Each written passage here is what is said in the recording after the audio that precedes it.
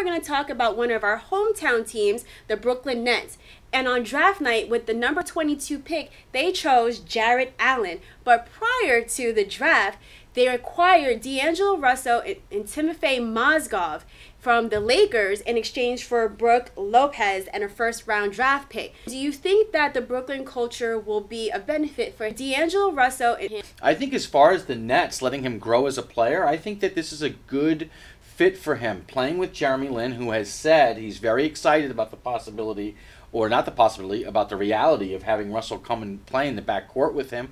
And Kenny Atkinson has proven in the past, not necessarily as a head coach, but as an assistant coach, that he works very well with guards. So I think that the shift also to playing in the Eastern Conference, where he has to, compared to going out and slugging out in the West every night, I think that will also benefit him as well. So I think, you know, what the Nets have done as far as making some of these moves in the offseason, this has been the key. Russell, bringing him in here. And now, again, we talk about his youth and his inexperience, but hopefully this maybe could turn into something that's going to be his benefit. As far as being part of, you know, really the Brooklyn culture, I think that it's a perfect place for him to be. I really miss Brook Lopez. I really think that he would be really great in taking him under his wing. But I think Jeremy Lin, and there's very, you know, I'm very biased, but, you know, there are definitely a lot of upstanding teammates on the Brooklyn Nets. So any one of them, I'm sure, would be able to be a positive influence on D'Angelo. So and